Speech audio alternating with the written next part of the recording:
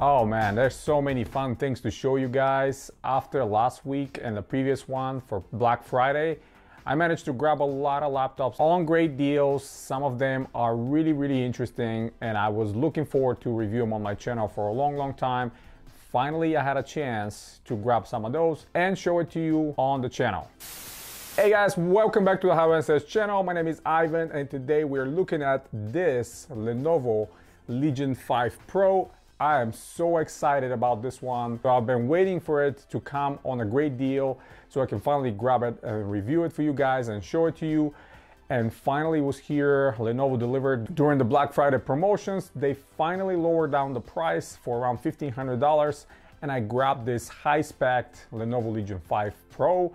This is the I version, which means it's with Intel. What it has inside is Intel i7-11800H, 16 gigabytes of RAM, nVidia RTX 3070, and 1 terabyte of internal Nvme storage. Of course, the screen is the QHD option with 500 nits, HDR, G-Sync, and all the goodies with low latency and stuff like that. So I'm very excited to review this one and kind of compare it to some of the other options I have, compare it to the last year's winner and my favorite gaming laptop, the older now Lenovo Legion, not Pro. Of course, we're going to compare it to some of the RTX 3060 versions, like the one I have on the Lenovo IdeaPad Gaming 3. And I have another one coming my way with a little bit more intriguing RTX 3060, but stay tuned to the channel and we're going to have tons of videos coming in the next couple weeks. I'm going to try to do a big slew of videos, but without further ado, as always, we're going to go to the unboxing, overview, internals, and see some of the options we can do of improving this laptop and some of the upgrades. And I'm gonna have a dedicated video for the gaming performance as well. But for now, we're just gonna do this. Maybe I'm gonna run some Cinebench R20 and just to see how the temperature is and the performance of the CPU. Again, very exciting. Stay tuned and we're gonna go straight into the unboxing and then we're gonna move on to the rest of it. And at the end, conclusion. Rather large box from Lenovo this time around. But it definitely looks a little bit better, more premium with the giant Legion logo on top of it. If you remember the last unboxing of the Lenovo Legion last year, it was a lot thicker box, definitely different than most of the boxes I've seen. Now it's just thinner but wider. And without further ado, let me open the lid and show you the contents. And I will swing it around because it's quite large even to fit on my desk. And you will see right here we have a little box and the laptop is just isolated with this foam. If you remember, again, last year when we were pulling the foam out, it was kind of raising the laptop. No more the case now. Now we have just this, we have this kind of an X-shaped foam that it's wrapped around the laptop, and I will just put it to the side for a second and see what else is in the bottom. So we have some Legion pamphlets, quick start guide, and a warranty information. Nothing really that we should care about. Put it back inside and let's see what's inside the little box, which little relatively because it's kind of a big. Interesting. Right in the bottom we have Lenovo Legion stickers, very nice with the logo. And wow, this is a massive charger. I knew that this charger is going to be big, but this 300 watt power supply is just absolutely massive. Attached permanent cable right here, rubber feet on the bottom, 300 watts, and Lenovo's proprietary charger, all held together with this hook and loop strap. And we have a very thick power supply cable that is similar to desktop cables, clearly, with some cover on the prongs. And that's pretty much it for the contents of the box. All right, let me take it out of this foam.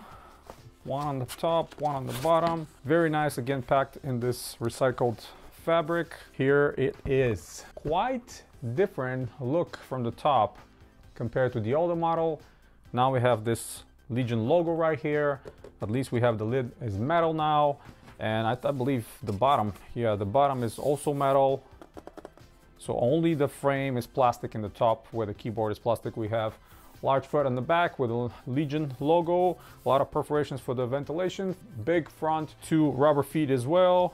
And of course, we're gonna look inside.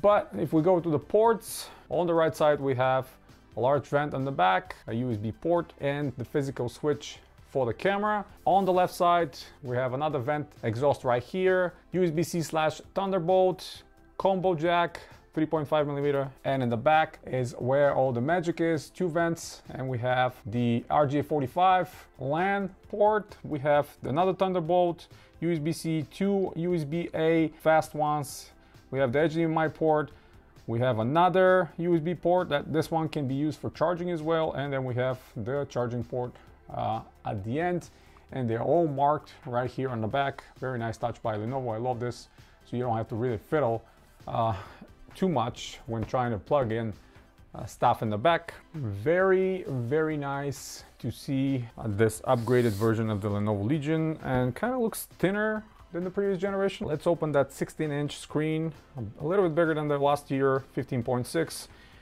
Very thin and narrow bezels. Again, covered the keyboard with this recycled fabric, which almost looks like paper. It's very thin. And we have our regular Lenovo Legion support pamphlet, which they provide for pretty much any Lenovo laptop. Similar keyboard to the previous generation, similar look. Now we don't have this rubberized plastic like on the old one. It's more of a matte, just matte plastic. Again, these stickers that I don't like being on this side, the Core i7 and RTX, ideally they would have been here. And now the sticker for the functions, FN and Q, for the different power modes was moved from here down here. I don't know why. This was a perfect placement right here, out of the way. Don't have to be underneath your palm, but it is what it is. Large trackpad, similar to last year's, and unfortunately it's the same placement kind of towards your left side where your hand is going to be resting. So you might be touching this accidentally, but personally I didn't have a problem. I just don't like aesthetically how it looks. It would have been nice if it was more towards the middle, but then we're gonna have to sacrifice these full-size arrow buttons, unfortunately. But yeah, before I fire it up, why don't we just go ahead and open it and see what's inside and what we can upgrade, and then we're gonna turn it on and see what kind of cool things we can see on that keyboard. Backlid, all metal. That's one of the things I really like about Lenovo improving from the previous year, is they put metal on the bottom and on the top lid.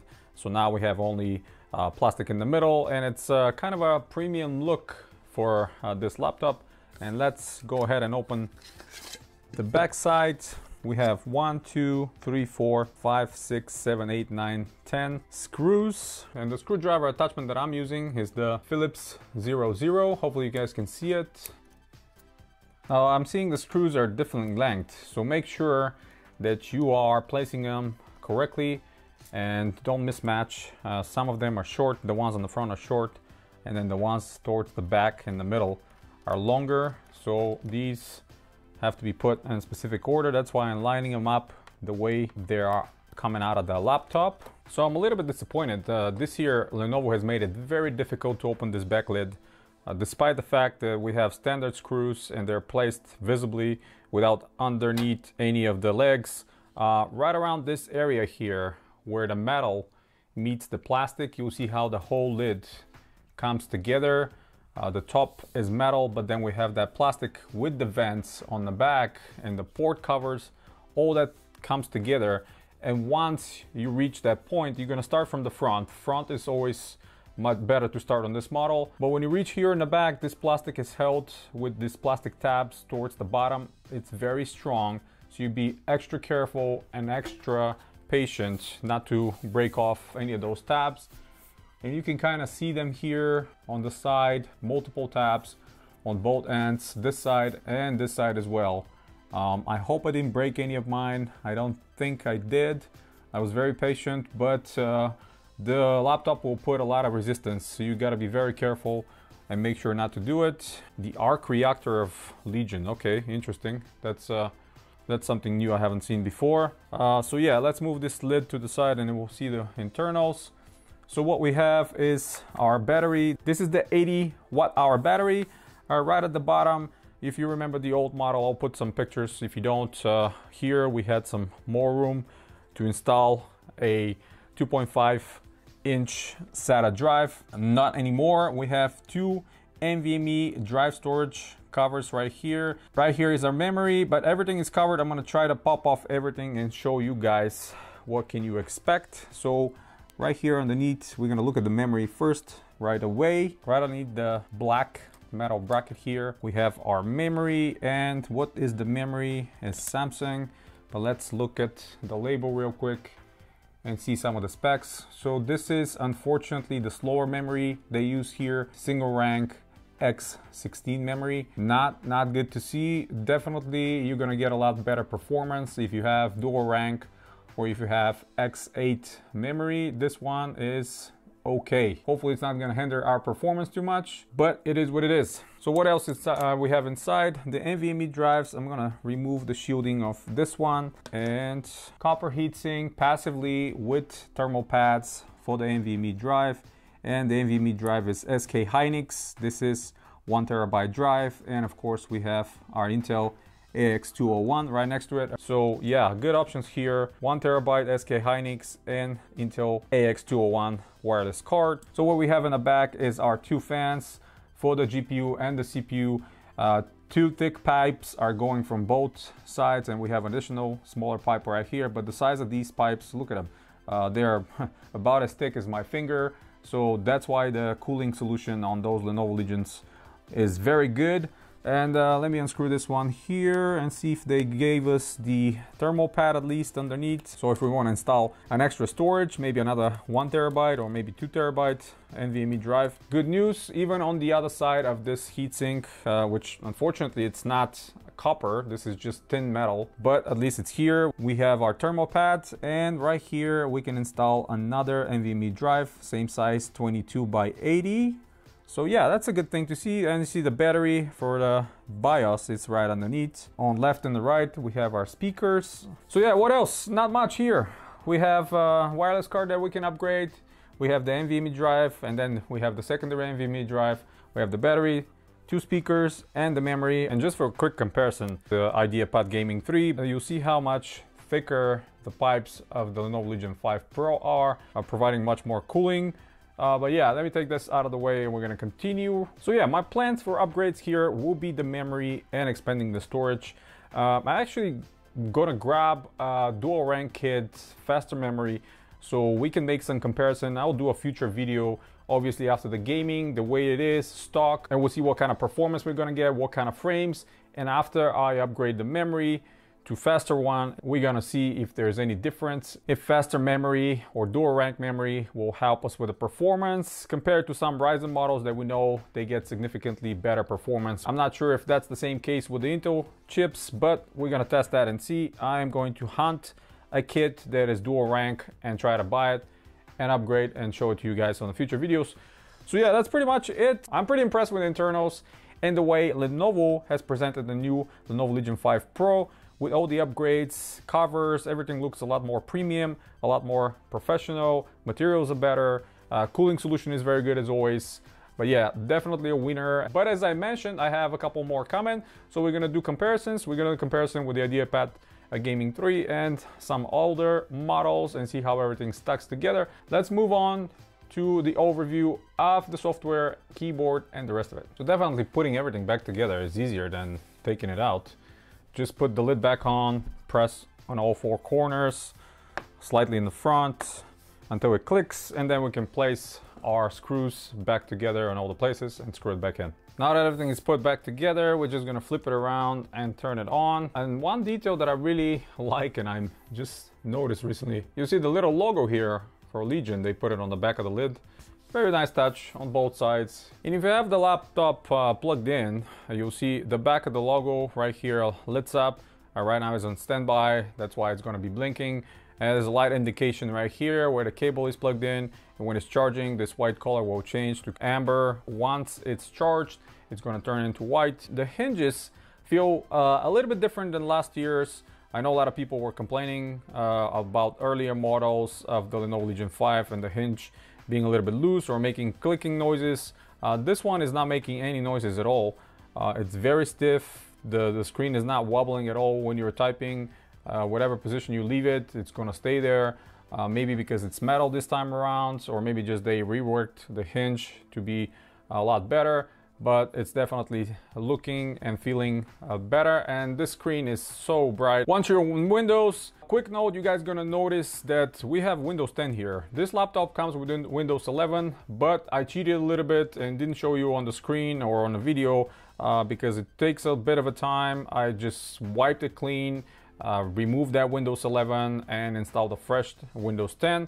Everything was picked up by Windows 10, all the drivers were installed, and the only two things that you need to look for and install, they're located in the Microsoft Store, and they are the Lenovo Vantage software and the Lenovo hotkeys. So these are the two pieces of software you need to grab in order for you to enjoy fully your Lenovo Legion 5 Pro. With installing Windows 10, you need to have the Lenovo Vantage to be able to control everything, and you need to have the Lenovo hotkeys.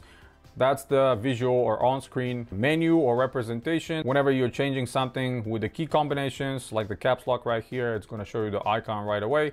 I love that. You'll see how it changes between lowercase and uppercase. These are the only two things you have to install, and that's it. But just a word of advice, if you want the best possible performance, get rid of that Windows 11, go back to Windows 10, and off you go. Until Microsoft fixes the performance issues with Windows 11 and gaming, I am going to stay with Windows 10 and do all my tests with Windows 10.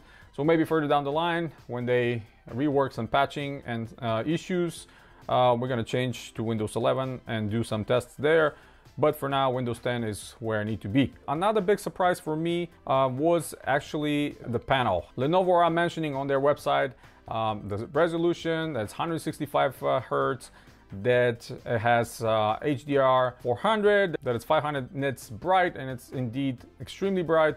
But they're not even mentioning the best thing, that this panel is G-Sync capable, and we have G-Sync on it, which is excellent news. This is exactly what we need as gamers, to have G-Sync on the panels, and that makes this panel absolutely outstanding. I have another laptop coming my way that the company was blasting that on their website that the screen is G-Sync all over the place. And I'm not sure why Lenovo keep quiet on it, because this is an excellent feature. And we're gonna compare both screens of those laptops, this one and the one that's coming my way. You guys gonna see in a future video. But yeah, this is great news. The resolution is 2560 by 1600, which is more than 2560 by 1440. Gives you a little bit more real estate, horizontal, and of course 165 Hertz as mentioned. So yeah, we're gonna have some nice performance with the RTX 3070 at 140 watts as advertised by Lenovo, and that Core i7 11800H, which is 8-core, 16-thread processor with 34 megabytes of cache, and memory we have 16 gigabytes. So that's pretty much it for the overview and some of the internals, guys. Let's move on to the conclusion. All right, conclusion time. And what do I think about the Lenovo Legion 5 Pro? Absolutely exceptional performance, and this laptop is everything that I was hoping it's going to be, with very little negatives and all the positives that I can bring to you, and you guys can see it. And I'm sure most of you are very familiar with this model, because when it appeared early in the year, first of all, it was released overseas in Asia and Europe, and finally came to the United States kind of like 3-4 months ago. So it's fairly new for our market, but those of you that are international and you live outside of the States, you're very familiar with it, you know what's up. But for us, this was very exciting, and the versions with Intel and Ryzen are also available. Why do I choose the Intel one? Well, it was on sale. That was the best deal at the moment. And I was really curious to see how that i7 11800H will perform compared to the older versions of the i7 and compared to the Ryzen models. Now, you're gonna see, on kind of spoiler alert, you're gonna see on the next couple of videos, actually, this one outperforms in gaming a lot of the Ryzen models, which is no surprise. So if you're really targeting gaming and this is your prime motivation of getting a laptop, this is the one to get. I'm gonna put that word out there even before reviewing all the other laptops coming my way from Alienware, from Gigabyte. I'm gonna have a lot of laptops coming so we can compare and see which one is the best. But my wild prediction from the moment of seeing this laptop is that this is going to be the best performer again, just like the one from last year. Lenovo did a great job again with coming up with excellent cooling solution, Great subtle design. Granted, a little bit more than what we saw last year. I like the logo here on the back of the lids, lighting up and all that stuff. Really not necessary. Personally, I prefer to have more subtle look, kind of a sleeper look, similar to the Lenovo IdeaPad Gaming 3, that there's nothing on the back. It doesn't scream, oh, I'm a gamer, but at the same time, it has a lot of punch under the hood. So yeah, a little bit more gamer looking like, but it is what it is. The changes on the outside, the lid is now metal, obviously, opposed to the plastic of the old one, but the rest of the body is pretty much the same. Slightly tuned up and improved cooling. Obviously, the internals here are much more powerful. That's why we have this giant 300-watt power supply, and the fans are running pretty much constantly. But even on the heavy loads, the fans are not as loud as I was expecting them to be, or I've seen on other laptops. Great port selection. We have most of them in the back, my preferred way. That way the cables, when you plug them in, they're out of the way. And obviously the most important thing, being able to hardware disable Optimus or have a mux switch.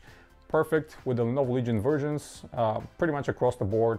You can do that and enjoy your performance, because if you're buying this kind of laptops, obviously you want performance. You don't care that much about battery life, or personally I don't. Hopefully you guys are doing the same, because if you're buying a gaming laptop, battery life should not be your prime concern. And if you want a battery life, just get yourself an Ultrabook or a Chromebook and enjoy a long life of the battery. For gaming, I want it to be powerful, and I wanted to squeeze everything possible out of the CPU and the GPU, and here this is possible. You have a higher 1080p on the RTX 3070, up to 140 watts, so you are looking at performance that it's very close and sometimes surpasses RTX 3080s on some models. CPU is boosting up great, and performance in Cinebench is exceptional. I'm actually very surprised how high the score of this i7 is, even compared to the Ryzen's. Surpasses some of the Ryzen models. Again, very surprising to me. I was not expecting that kind of performance, knowing how bad the 11 series Intel processors are for desktop, but for mobile, apparently they're killer. Compared to the older model, I have a full RGB keyboard here with 4 zones. The last one I had, it was only 1 zone. Really not my kind of deal, but I know a lot of people love RGB, and this is a great option.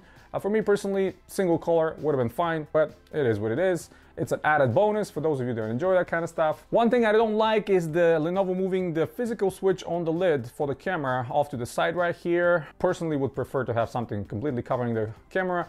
And this is one of the best features that Lenovo came up with all their previous models. I don't know what prompted this change, maybe just the looks. Some people didn't like it maybe, but just worth mentioning what is bothering me. The rest of it, excellent. Internals are perfect. You can change your memory, you can upgrade your memory, you can add another NVMe drive and expand your storage. The one that comes in, 1 terabyte, it's great, but adding another 1 terabyte will tremendously expand your storage for games and stuff like that. You can upgrade the Wi-Fi card, but why would you? It's already Intel, it's the best, so keep it the way it is. Repasting is not really necessary, but if you want to do it, it's not hard to do. One thing I'm missing is the 2.5-inch SSD drive caddy. On the older model, you can just pick up a cheaper and larger capacity SATA 3 drive and just pop it in, use it as your game storage. Here, now we don't have a space for that. We have another NVMe drive, but luckily the prices are going down, and they will continue to go down, so you can just upgrade and don't worry about any of that. For now, I am just gonna leave you. This option is great, and for those of you that grabbed it during the Black Friday discounts for around $1,500, this is the best option. It was the best option of gaming laptop you can get if you can fit it in your budget.